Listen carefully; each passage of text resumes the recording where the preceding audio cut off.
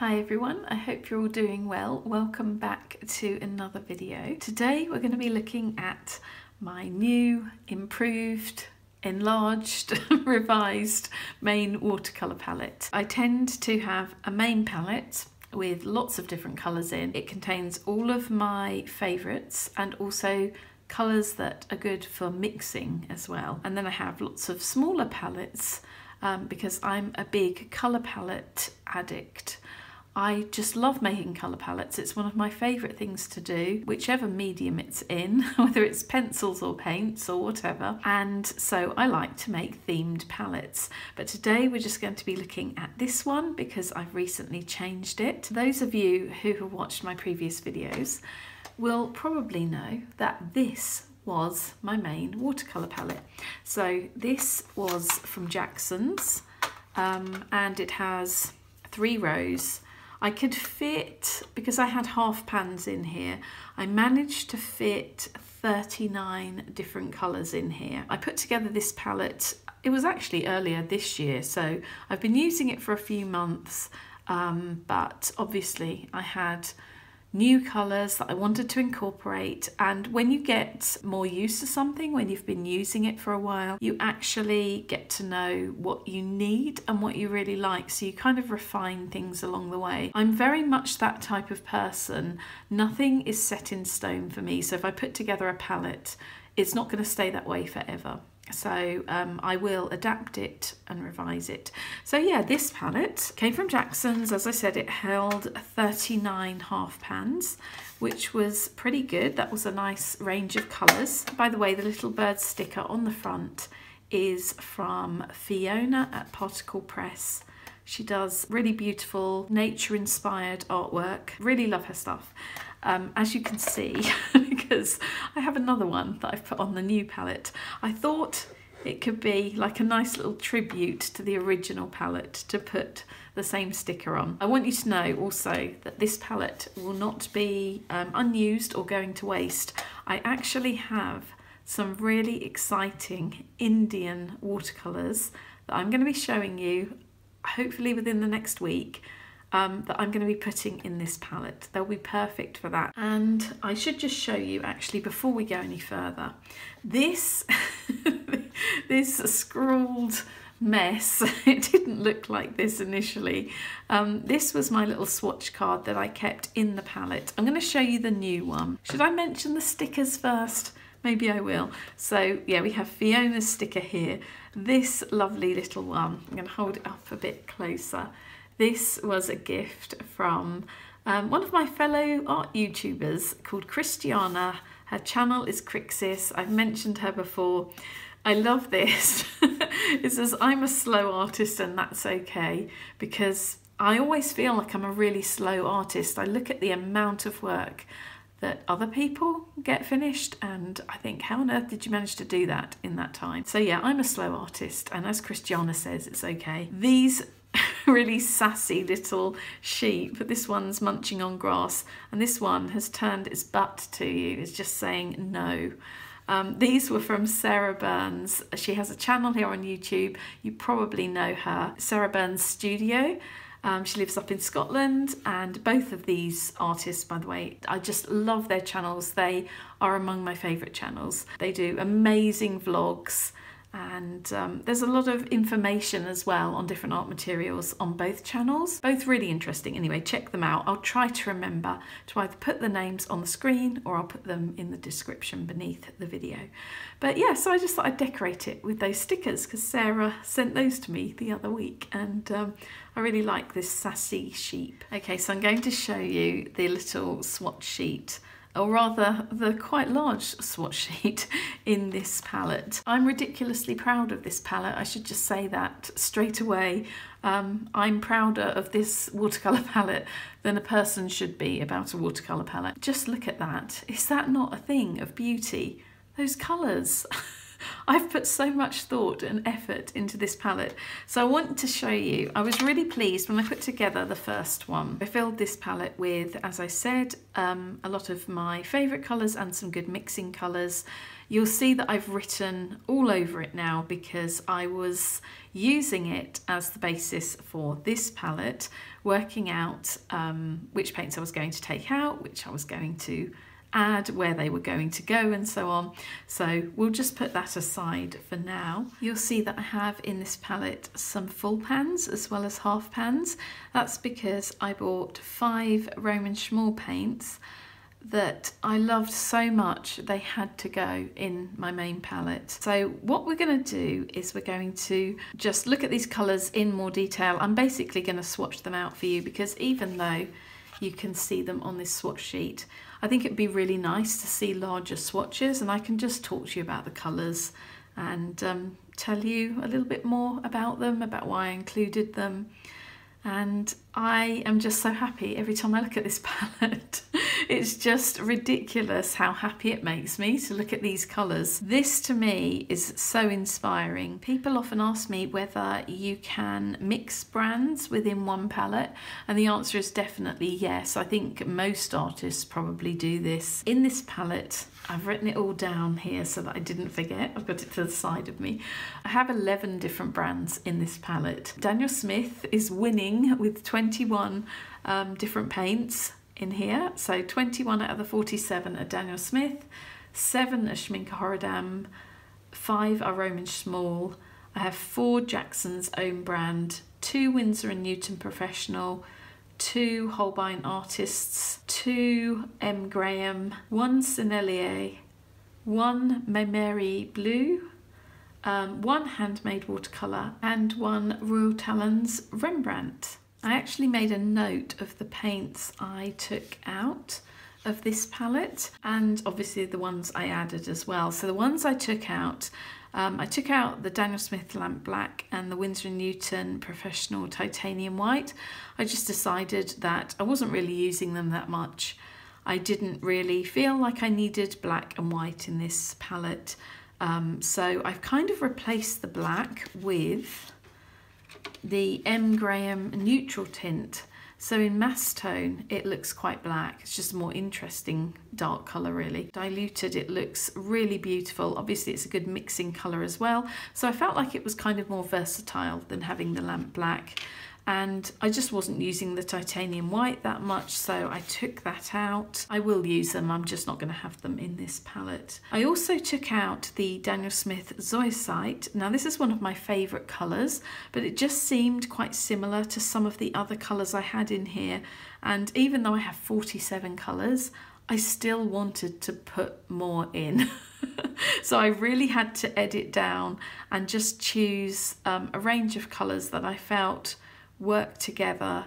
It's kind of similar to the Zoisite, it's kind of similar to the Roman Schmall Vivianite, and it's not dissimilar to some of these other really dark greens. So I kind of thought I will take it out. I'm using it in other palettes anyway, so yeah, I will continue using that colour. I love it, it's just basically it was too similar. I also took out the Jackson's Burnt Sienna. Now I normally like to have burnt sienna in my palettes, but this one was a particularly transparent, quite light version of burnt sienna, and I found I just wasn't really using it. So I stuck with the Jackson's Venetian Red, and I thought if I want a reddish brown, I would just mix it with either perhaps the Daniel Smith Bloodstone or the Jackson's Warm Sepia, and that seemed a little bit more opaque, had a bit more strength, and so yeah, that's why I took that out. The other two I took out were the Winsor & Newton Professional Indigo and also the Daniel Smith Fuchsite. Both colours I absolutely love, but I just found I wasn't really using the Fuchsite very much. I think it's a beautiful colour, but I just don't use it that much. And I wanted this palette to be paints that I really am going to make the most of. Also the Winsor & Newton Indigo, because I added some more blues to this palette, I kind of felt like it was unnecessary really to have the indigo in there again. So those are the paints I took out of the palette. I think what I'll do, instead of talking, is start swatching now, and I can tell you which ones have been added as I'm swatching. So let's have a look at them. So my plan is to just fill this entire page with the colours, and I'm just going to swatch in a very natural way, kind of organic swatches. So you'll see what I mean as I go along. I just thought it might be fun to do it like this. Okay, the first one is Daniel Smith Buff Titanium. I'm going to do these kind of organic shapes. I mustn't make them too large or I won't fit everything on the page, because we have 47 different colours here. I love the Daniel Smith Buff Titanium. Such a nice colour. By the way, to swatch, I'm using the Betty Hayway's No. 7 brush. It's a nice size to do these kind of swatches. So the cool yellow I have in my palette is the Daniel Smith Hansa Yellow Light. This is a good mixing yellow. I mean, I very rarely use yellow like this in my work, but I've got it in here as a good mixer. So bright. And the next one along is Daniel Smith New Gamboge. This is a warm yellow. In fact, both of these yellows came in, I think it was the Daniel Smith Essentials mixing set, I think it's called, or something like that. I've had them for quite a while now. I think you get 6 different mixing colours in this little set, and these 2 were the yellows. Well, that is a lovely warm yellow. Just going to lift out some of that. The next one along is another yellow, and this time it's the Naples yellow, the Jackson's Naples yellow. I really like this. If I'm going to go for a yellow, I would probably go for a Naples yellow because it's very subtle. It's not super bright like the others, and it's a lot more natural. And by the way, the Jackson's own brand watercolors are really nice. They're not too expensive, they're artist grade, and they're really creamy and nice to use. So if you're looking for a good, reasonably affordable watercolor, you should look into Jackson's. I've been impressed with both their own brand acrylics and watercolors actually. So this is also one of theirs. This is their yellow ochre. I always have a yellow ochre in my palette. It's a colour that I love using. I love these earthy colours.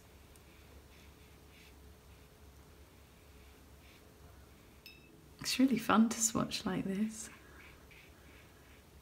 Makes a change from just doing rectangles.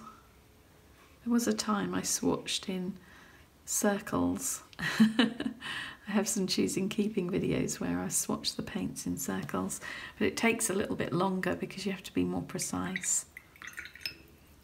So the next one along in the top row of my palette is actually the only handmade watercolour I have in this palette. It's the Peach Haze by a UK Etsy seller and maker of watercolours called Beyond Indigo, and I love their watercolours because they're just, again, so creamy. They re-wet beautifully and have really interesting colours as well. Look at that, such a pretty colour. So yeah, I think I had 2 of these for some reason, and I decided to put one in my main palette. So yeah, it's the only handmade watercolour in this palette. And the next one is kind of similar, but not identical. And it's the Schmincke Horadam Naples Yellow Reddish. They look quite similar when they're wet, but they do dry up differently. The Naples Yellow Reddish actually looks a little bit more orange when it's dry than the Peach Haze. Okay, we're going to be moving on to the reds now. So the first one is the Jackson's Venetian Red. This is a lovely, rich, brownish, earthy kind of red.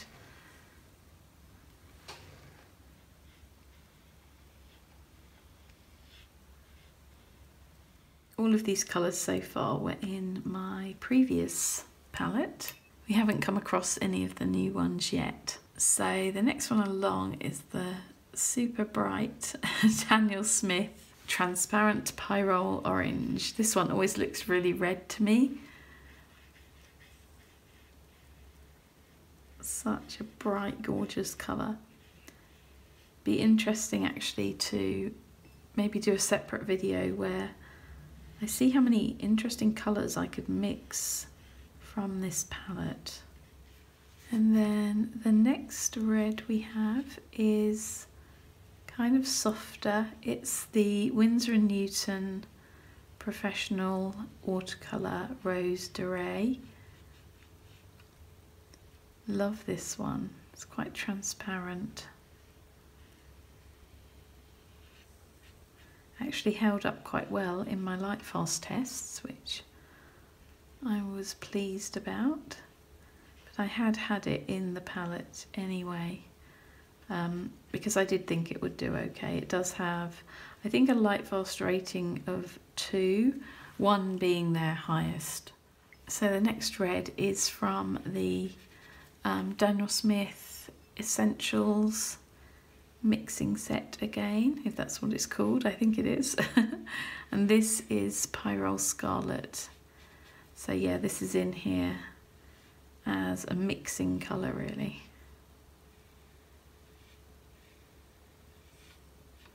When all of these are dry at the end, I'll hold them up and you can have a closer look at them. I'll hold them closer to the camera.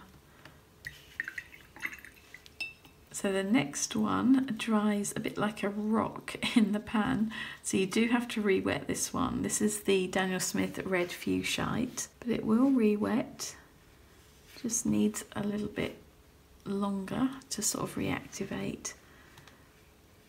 But this one, lovely earthy colour, and also has a slight pearlescence to it as well.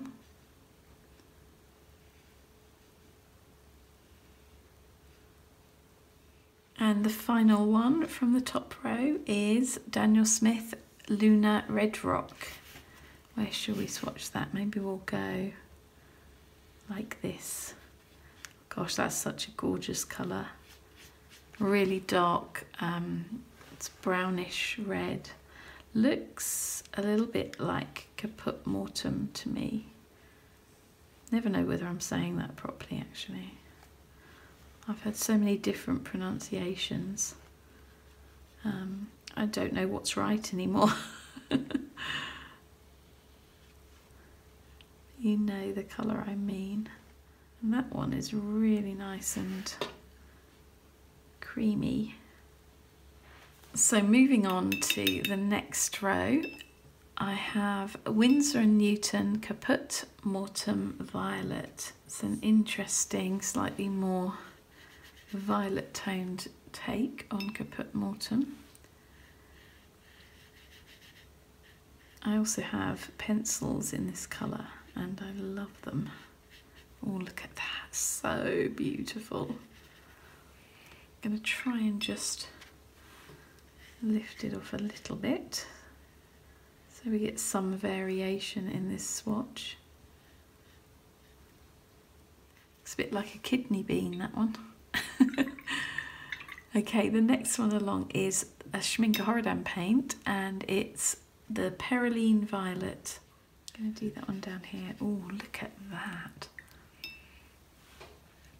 Wow, that colour. I think someone recommended this one to me and I checked it out and I was like, yep, I need that colour. Who was it who was asking me the other day? Somebody asked me whether I had like a paint that was similar to one of the handmade paints I have by Dan Barrett. It's called Dusk. I'm actually thinking that this one might be sort of similar to that, but obviously without having them side by side I can't really tell, but you know what, I think it is kind of similar. So whoever that was who asked me, I'm sorry, I can't remember now, because he stopped making the dusk colour, and this is why she wanted to know. I think you could try this Peroline Violet, Schminke Horodam. Okay, the next one is a new one in this palette, and it is the Royal Talens Rembrandt Dusk Pink. Now, I was running a light fast test on this, and I have been longing to put this in my palette. It did really well. I saw absolutely no change. It'd been on the windowsill right throughout the summer for like 7 months, and or was it 6 months for that one? I don't know. Anyway, I think it was pretty much 7 months. I didn't see any change in it. It's so gorgeous. It's quite granulating. And as you can see, it's really, really dark. I've actually ordered from Jackson's. So impressed with this one, the Dusk Pink. I've ordered the Dusk Green because that looked gorgeous as well. I'm kind of wanting their Dusk Yellow. I keep saying I'm not going to buy any more watercolours because I have so many watercolours, but I mean, I know it's my job, and this is, you know, it's perfectly allowed. Of course, I can have as many watercolours as I like, but I do actually want to use them, you know. I don't want to have so many that I can't use them. But then they just keep bringing out so many gorgeous colours. What can you do? I mean, this may have been out for years for all I know. To me it's new, but I'm probably late to the party with the Dusk Pink. But that is so beautiful. Okay, next one along is one of my favourite pinks. It's a Potter's Pink. I really like the Winsor & Newton version, and I like this one, which is the Schminke Horodam version. They're both really nice. I'm just going to pop that in there. Gorgeous, natural, earthy pink. The last few colours are really right up my street. Sorry if you keep hearing a tinkling thing. Those of you who are regular viewers, you'll probably know if the camera's picking up that tinkling sound. It's our Ring camera security system. Security camera system. However you say it. When someone goes past or something goes past, it sets it off. Yeah, you'll be able to see these much better at the end when I bring them up close. I'm thinking, just sitting here looking at these, was that one the Lunar Red Rock? And that one is the Winsor & Newton Caput Morton Violet. They look quite similar when they're wet, actually. They are slightly different when they're dry. I'm looking at, I have this in front of me, the little swatch sheet, so I can see them, see how they look when they're dry, so I can see they are slightly different.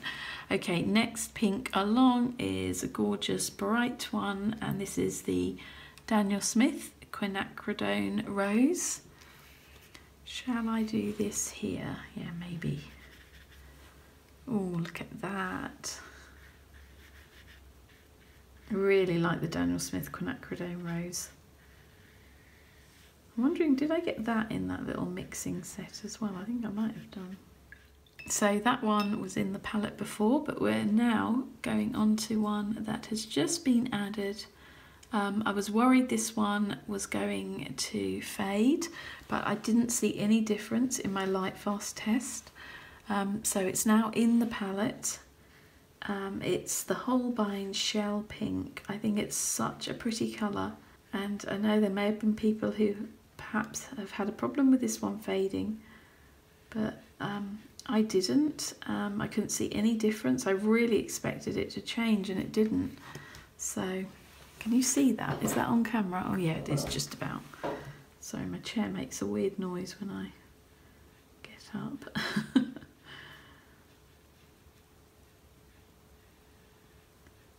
I have my eye on an ergonomic kind of stool thing that you can have at your desk and adjust it to various heights and so on. It's available from IKEA, but they're out of stock at the moment. They've been out of stock for months online, and I think it would be really good to go with this desk that I have, which is the sit-stand desk, the Flexi Spot one, that they very kindly gifted me earlier this year. But I would like an ergonomic stool to go with it, so I'm hoping that they come back into stock on IKEA sometime soon. Right, the next one is, another new one, is the Roman Schmoll Mineral Violet. This is so pretty.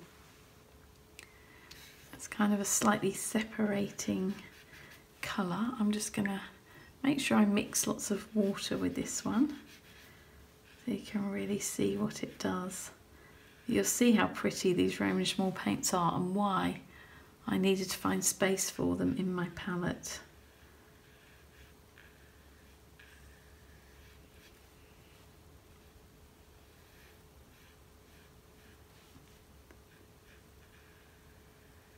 Really nice to swatch like this. I'm having fun doing it this way. I think I am going to have to make some of these swatches a bit, so we're getting bigger and bigger, aren't we, as we're going along. This always happens.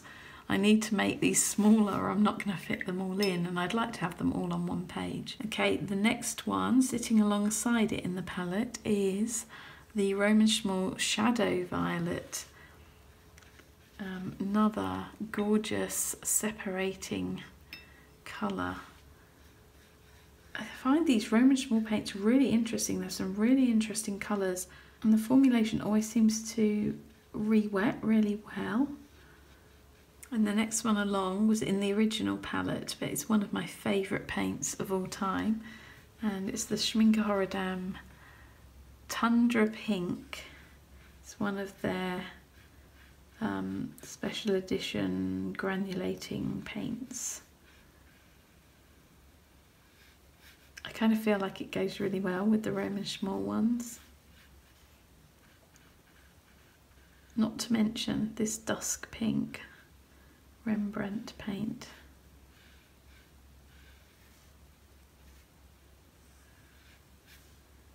Oh, look at that. It's already separating and looking so gorgeous. Gosh, I love it. Right, beside that we've got two more on this row. The next one is the Daniel Smith Sugilite. So we'll pop him in there. So this is a slightly pearlescent kind of colour as well.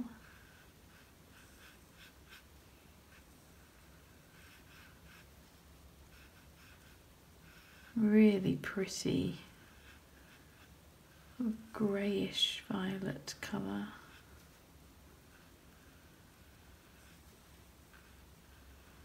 And then finally we have Daniel Smith Lunar Violet, and this is another one that's always been in this palette. I've loved this colour for a long time, ever since I first saw it.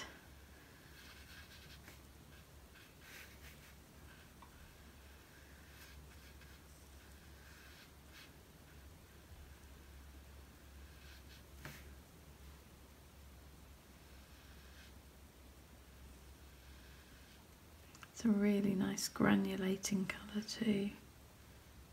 So moving on to the third row, the next one we have is Roman Schmoll's Misty Morning, which is a really lovely name for a paint. And it is again a very beautiful separating colour. I just love how all of these Roman Schmolls I've got just go together so well.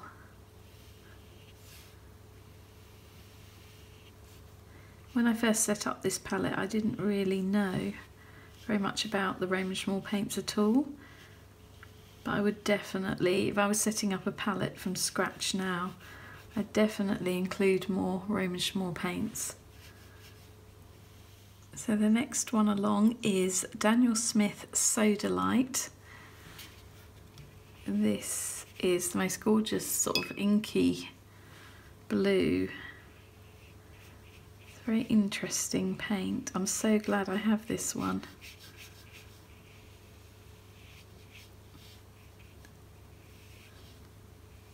Right, I think I'm really going to have to start doing these swatches a bit smaller, aren't I? I'm not going to fit them in. Look at that colour. It granulates too, which is really nice. So we have another dark blue. This is the Mayan dark blue from Daniel Smith.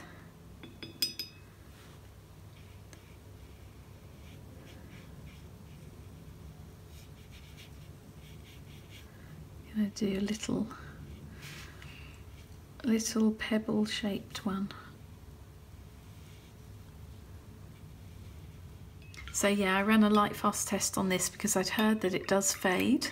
It showed absolutely no signs of fading in my test, which was interesting. I'm wondering whether if you use it in a wash that it might fade a bit more, but because I tend to use it like this, I think I may get away with it. This is another new one I'm swatching now. This is the M. Graham Anthraquinone Blue, I believe it is. Anthraquinone, yeah, not anthraquinoid. I've just written Anthra Blue on my chart there because I couldn't fit it all in. So I'd liked the look of this paint for a long time, and I'd had it on my Jackson's wish list for a while. But I think it was when I saw it on one of Sarah Byrne's videos, the YouTuber I mentioned earlier, not just YouTuber, artist and YouTuber I mentioned earlier. I thought it looked so gorgeous that I just had to get it because it's slightly different to the other dark blues I have. Look at how that Sodalite is not separating, granulating now. See, all of these are dark blues, but they all look so different. But this is why I didn't want to put the indigo back in, because I do think I would have had a few too many if I'd have put that in as well. But the next one is Daniel Smith's Kyanite. So this one also has a slight sparkle to it. I'm just going to do these a little bit smaller because I'm really worried I'm running out of space. But this is quite an interesting paint as well.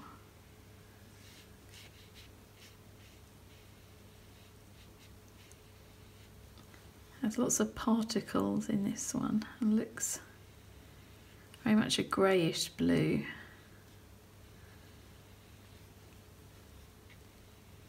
So the Payne's grey I've chosen for this palette, because naturally it had to have at least one Payne's grey in there, was the Daniel Smith Payne's Blue Grey, which is a particularly lovely Payne's grey. Just swatch that there.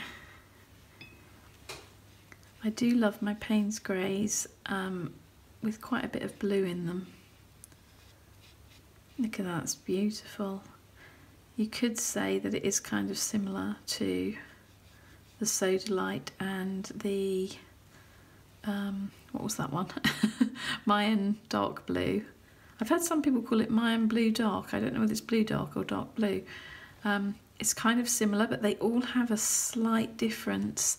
And because I love to use these kind of dark moody colours in my work, it's actually worth me having several that are just slightly different to each other. I just feel like they all bring something different. I just think it's so pretty. Pretty in a dark, moody way. Maybe pretty isn't the right word. They are stunning though. Right, the next one along is Daniel Smith Jane's Grey.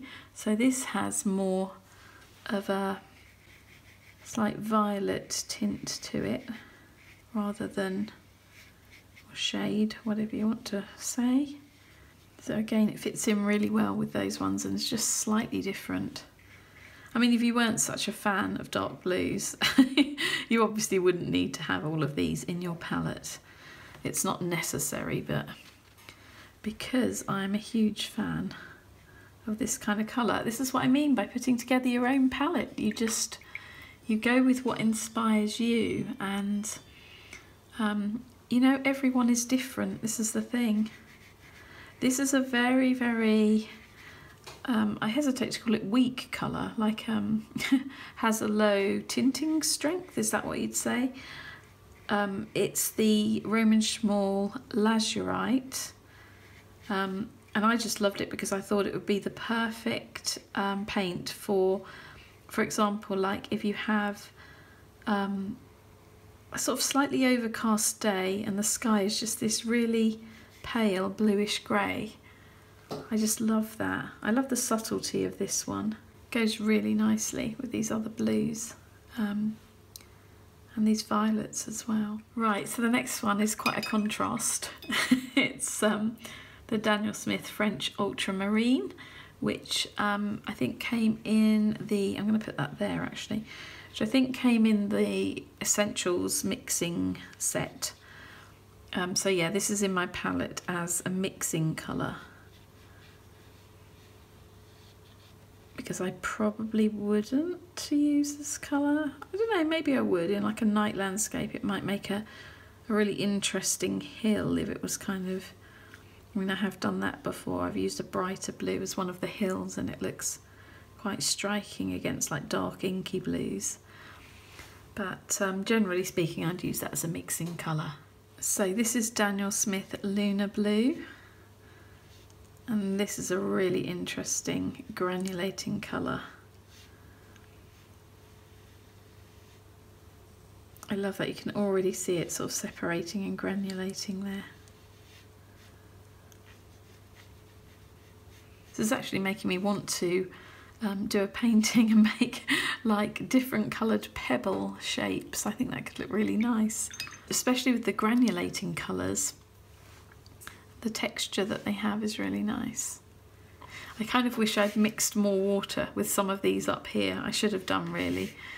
You'll have to forgive me for that. You're getting an idea of how they look. Right, this one is Daniel Smith Phthalo Turquoise. So where should we put that? Maybe we'll put that one down here. This is such a stunning colour. Look at that. Really beautiful. I think you have to have a turquoise in your palette, really. I think someone was saying to me this is a good mixing colour. I really need to experiment with mixing more. I may be making some more videos about that, perhaps on my Patreon. Right, this one is, right, we're on the 4th row now, and this is the Daniel Smith Cobalt Teal. Yeah, all of the paints that I just mentioned, they were in my palette before. Yeah, the Anthraquinone Blue, we said that was a new one, didn't we? Anthraquinone Blue, that's that one. And the Roman Schmall Lazurite, that's a new one as well. But the French Ultramarine, Lunar Blue, Phthalo Turquoise, James Grey, all of those, they were in the palette before. The Cobalt Teal was in the palette before, but we're now going to swatch a new one. I'm really excited about this one. Absolutely love this one, and it's so funny because I hesitated to get it thinking, do I need this colour? And then I saw it swatched out on YouTube by somebody and I was just like, yeah, I definitely need that colour. I think it may have been Eve Bolt. I don't know whether she's an Ev or an Eve.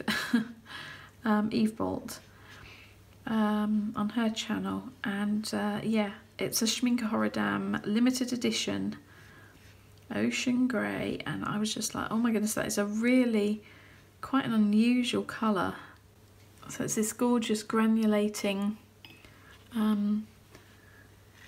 sort of grey blue, almost has like a hint of green to it. Pairs nicely actually with the Daniel Smith Lunar Blue. So the next one along was one I had to wait for quite a while to get because it was out of stock on Jackson's, but I was determined to get it because I'd seen it swatched out, and I was just like, I really need this one. This is Vivianite, and again, like all the Roman Schmoll paints, it's lovely and sort of creamy. It's this beautiful, I think its full name is Vivianite Blue Ochre, but I kind of feel like it's got this hint of green to it. It's just such a beautiful natural colour. I love it.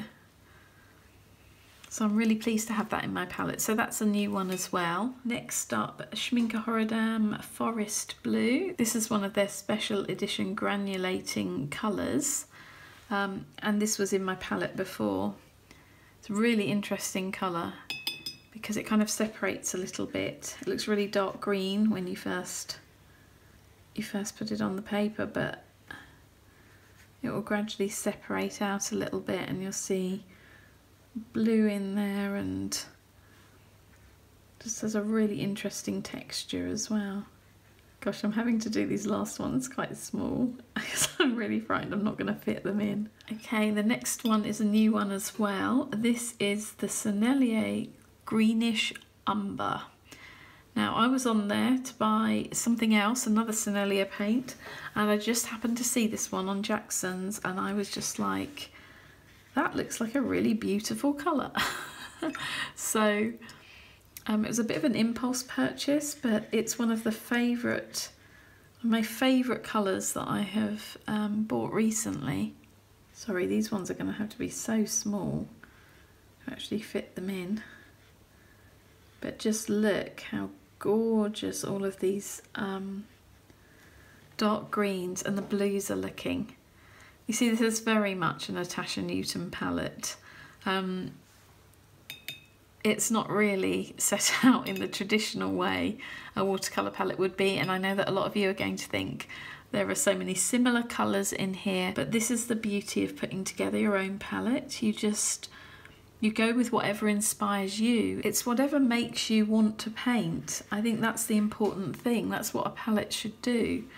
And you know, if you wanted to fill your palette entirely full of blues, you could, or entirely full of greens. It's just up to you. It's the colours you use in your work, the colours that inspire you. I mean, depending on the kind of painter you are. It's like I'm mainly a landscape and nature painter, so I'm going to have a certain palette, but somebody else who is a portrait painter or a painter of animals, for example, will have a totally different palette, and it's fine. And some people like palettes with just, say, 6 colours so that they can mix everything, and that's good too. I mean, if that's what you prefer and that's what you're into, I just don't think there's a right way or a wrong way. I think there are too many, I was going to say there are too many rules in the art world, which is ironic really, because you'd think of artists as being rule breakers.